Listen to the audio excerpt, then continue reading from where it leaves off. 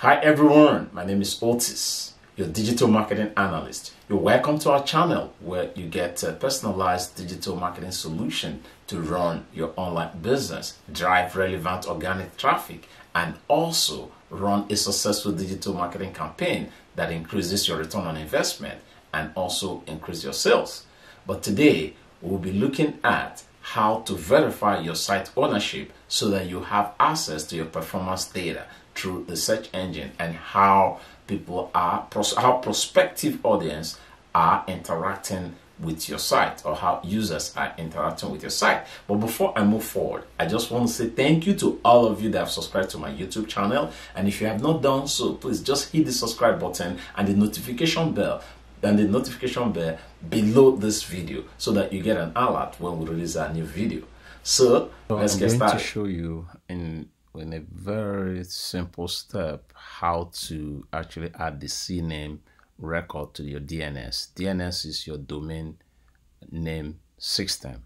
So for you to be added into the Webmaster crawler for your site to be indexed by the Bing Webmaster, so you need to verify that you own the site. So let's the first thing to do is to sign into your hosting account into your secure server. So to add the CNAME record. So the CNAME record is actually, the C stand for canonical name, which is used in the domain name system, the DNS, to create an alias from one domain to another.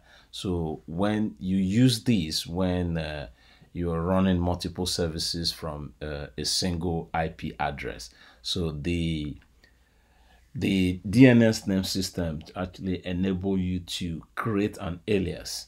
So I'm going to show you how to do that. So the first thing to do is to hit this verification. But before I go further, I just want to let you know that there are different ways that you can verify your site ownership.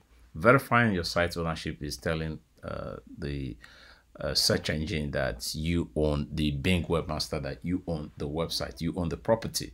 So you can also do that if you don't want to use your DNS auto verification. So you can place the XML file on your website browser. So upload the file to into your Bing site authentication.xml. So then once you upload that, that's another verification method, but we're just focusing on the DNS record. So you can also copy and paste the meta tag in your default web page, going into your header section of your website. That's we have to go through the theme editor, but I'm just going to focus on what we're doing today, which is verifying through the secure server. So I'm going to click here.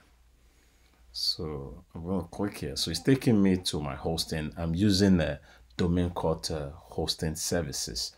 So I'm going to click here to connect. If you see here, say put your domain to work, click connect to enable the service Bing Webmaster services from Microsoft Bing for this website. So what I'm do, I'm going to click connect. So let's see what's going on. So it said you have successfully enabled the service Webmaster services to actually I've actually verified that I own the site, because since I was able to log into my hosting account. So that's the verification exercise. This is even very, very simple. So it might take some couple of hours. It takes about 48 hours for the system to be able to populate it. And once I come back to this Bing Webmaster 2, so I'm not going to see this information again. We've not received an instant confirmation. So as soon as they receive that, then they will provide me those search data, how my site is performing on the internet. So so it's as simple as that. So we're coming to the end of this verification exercise. So just as simple as that. So okay.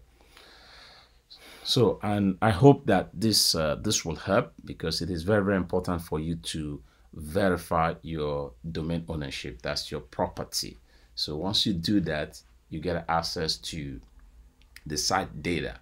So I want to say thank you for listening to this presentation. And if you have not subscribed to my YouTube channel, please just hit the subscribe button and the notification bell so that you get an alert when we release our new video. So thank you for watching.